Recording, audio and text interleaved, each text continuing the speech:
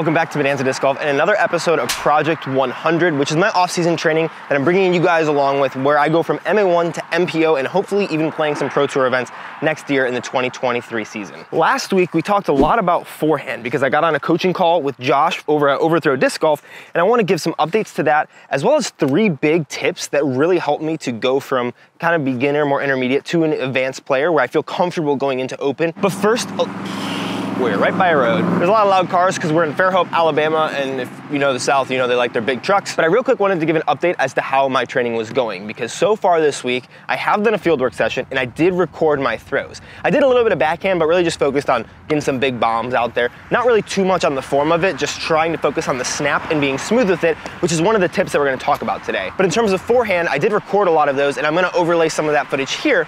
And I was noticing it was looking a little bit better, and I wasn't trying to throw quite as far as when I did my coaching session with Josh, and all these were going right around 300 feet, and that's one of the things that we had talked about on our coaching session, was to not focus on going crazy distance, but a very smooth 300. And so that's also one of the tips that I'm gonna go over with you guys, because just some little tweaks from what he said have already been implemented into my game to make me feel very confident throwing more and more forehands, even down to my mids and putters, because I'm understanding how to get them to come out more cleanly. One thing I haven't done yet this week is my non-disc golf workout. Now, the reason why I'm really wanting to focus on doing non-disc golf workouts is because I noticed that I'm not really in great shape right now, at least compared to where I used to be athletically. So I wanted to try to get closer to that shape, because even though in disc golf you don't necessarily have to be in the best shape ever, I don't think it would hurt at all to be less risk prone, because you're more trained, to have more just general power in your muscles, and to be more flexible. So those are the things that I'm working on, and I did not do my workout yet. I also haven't showered in a few days because I live in that van back there, and so we're going to Planet Fitness today, and I'm going to do my first strength training workout, not just cardio. So tomorrow, not today, because some of you guys posted today, tomorrow, if you ask, did you lift yesterday, and you're the first person to ask that, and I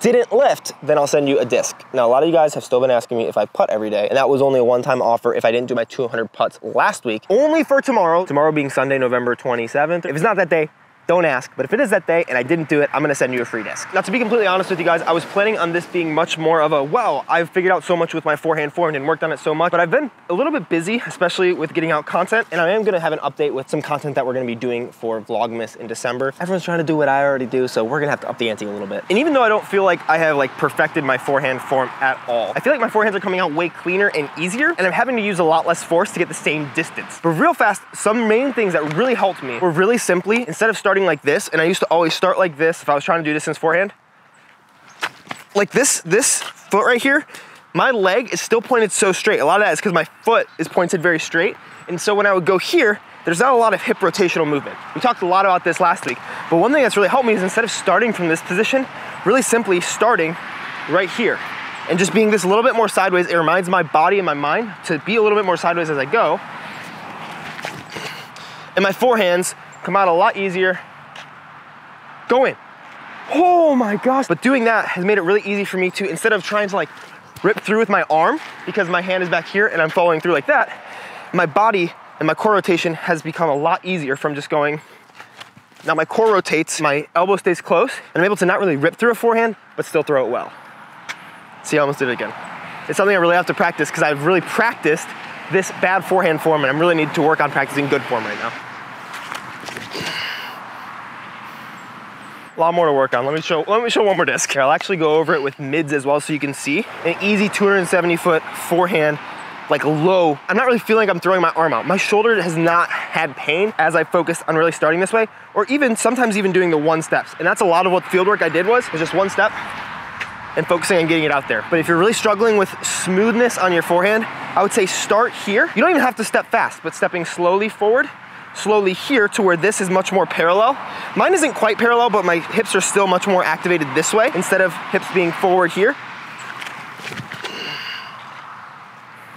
Super simple. I mean, that's a pretty easy forehand for very, very little exertion. It's really about to start raining on me. Okay, on to tip number 2, which is gonna be about the backhand. And this is something that really helped me to increase my backhand power, and a lot of it is talking about the grip. But we're just gonna use a couple discs that I'm gonna be reviewing here pretty soon as an example. First run Athenas, not the prototype Athenas, as well as a Ricky Wysocki Explorer. I always power grip. This is always my grip. I've gotten some questions about that. My thumb on the top is like this, and I'm really putting a lot of pressure into the flight plate when I wanna throw hard. I know some people like to fan grip like this, to throw a little bit softer shots, I think my hands are just too small that feels like I don't really get any sort of comfortable grip. So always, even when I'm throwing putters, even on approach shots, I'm throwing with this grip, like very short 100-foot distances like this shot from my last tournament, I'm throwing power grip all the way. However, what I do, and this is another thing that I saw in an overthrow video initially, but I was doing it kind of intuitively, when I want to throw a little bit less powerfully, I'll load the grip more in the middle to the back of my hand instead of right here at the front. So the pressure from my thumb isn't nearly as much because it just is more of a stabilizing motion instead of really putting a lot of pressure so that I can get as much spin out of the disc. Instead, I'm really focusing on just having it be stabilized and having these fingers be where most of my power comes from, and then it comes off of these two fingers here. Now, what you'll notice on your hand here, if this is the point of rotation, it's going to be rotating slower than if just this is the point of rotation, because the smaller something is, the faster it can whip off and rotate around it. So when I'm trying to go for power, even on putter shots and things like that, I'm gonna go ahead and load it onto my front knuckle. So these are not really touching as much, or they're still there to stabilize, and they're still being gripped, but I'm really pinching between my thumb and my index finger much more, so that when I release it, it kind of releases off of that index finger instead of off of these three fingers, and that point of rotation creates a lot more spin on the disc, and that's where you hear the snap. This is something that one of my buddies, Matt Odenwalder, who's one of the first MPO players that I ever played with, really was teaching me when I was in Las Vegas with him a little bit. It took me a really long time to get it, and I still am having to work on it, but I would really focus on gripping harder, especially if you're all power grip like I am, harder when you want to throw farther, and a little bit looser when you don't want to throw nearly as hard. But I'm gonna show you some shots with my graces. So this is the grace that I'm just gonna throw a little bit less power. This is a little bit flippier than the other graces as well. And when I'm not really trying to throw it as hard, I still have the exact same grip, but I'm just really focusing on control to that light post.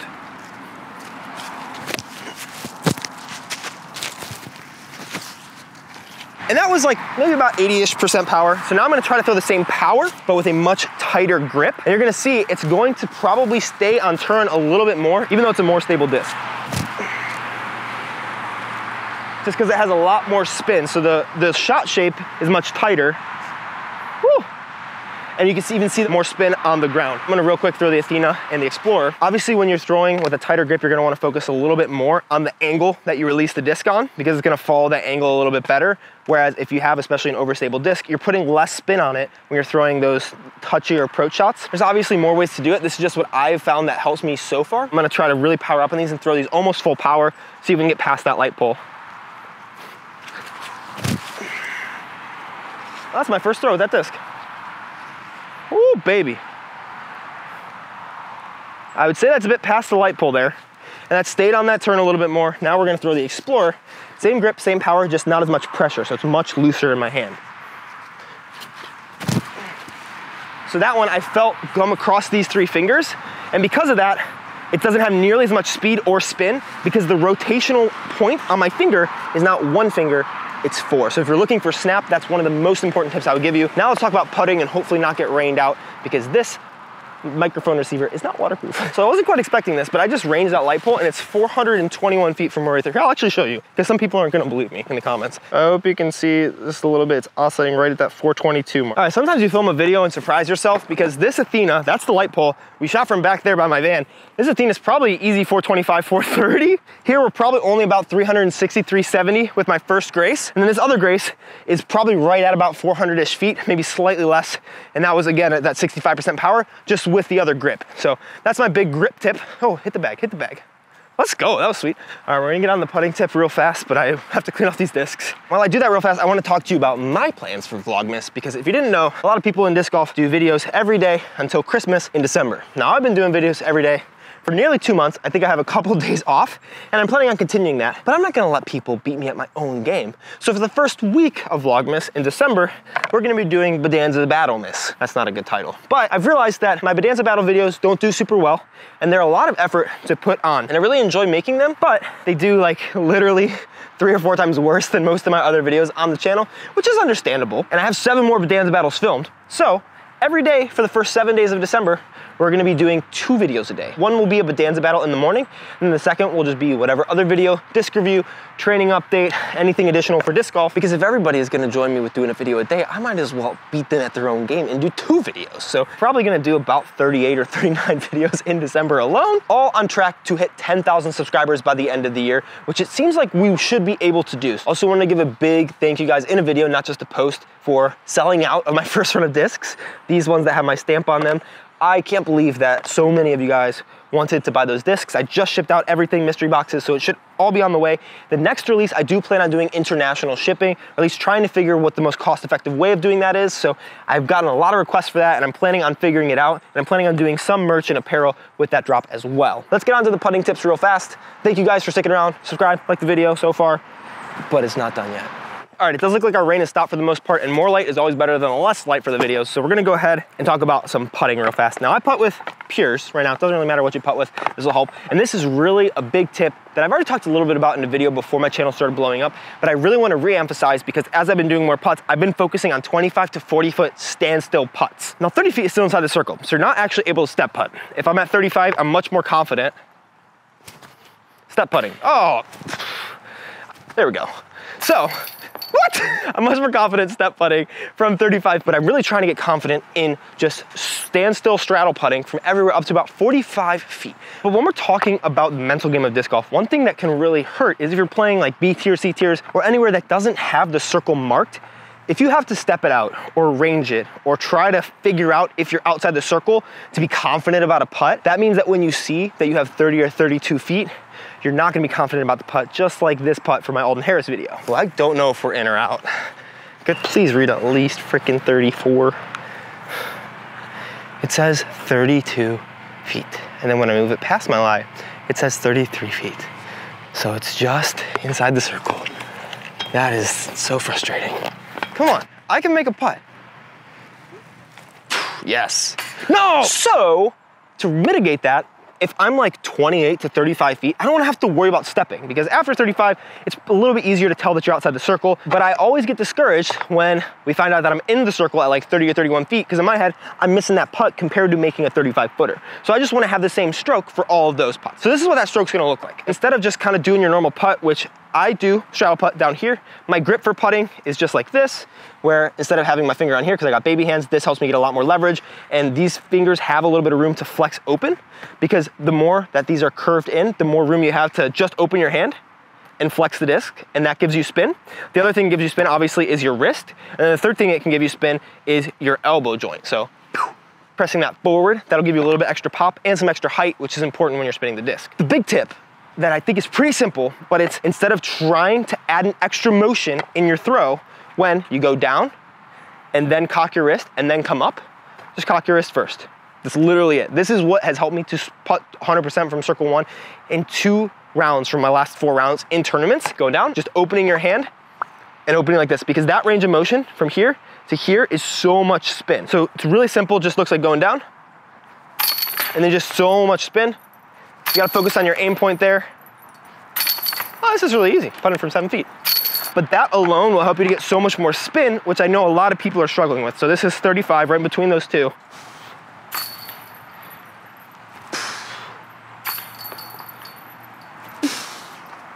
So if you notice those 2 that I missed, look where my hand ended up, right here. My hand ended right here, instead of opening up, because that little bit is more spin that can stay on the disc and more forward momentum. I'm trying to have as few things that can break in the process as possible.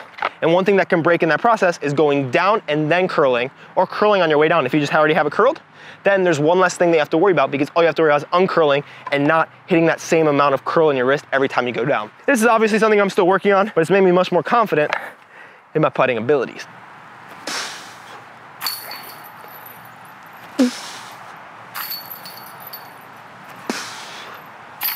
If you can tell, I obviously have a lot more work to do on the putting green, but if you're trying to go from being sub 900 rated to not being able to play an intermediate anymore, these 3 things, just focusing on them, were some of the things that really helped me to get to that point.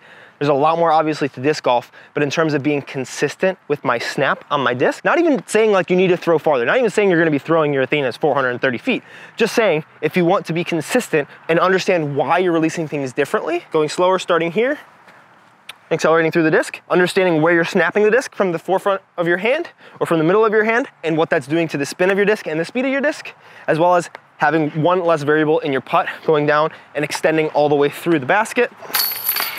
Hopefully those tips helped. I have a bunch of other videos coming up, and one of the things that I'm gonna be replacing a lot of the Bedanza battle content with is going to be a lot more tips and just my training progress, because the time that I don't have to spend shooting and editing those videos is gonna go into my own training to get onto the Pro Tour, which I'm very excited about. So like the video, subscribe, go check out last week's Project 100 right over here, where we had a full coaching session with Josh from Overthrow Disc Golf about everything that you need to do to get good distance forehands. And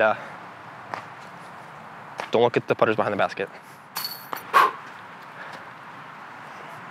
Okay, love you, bye.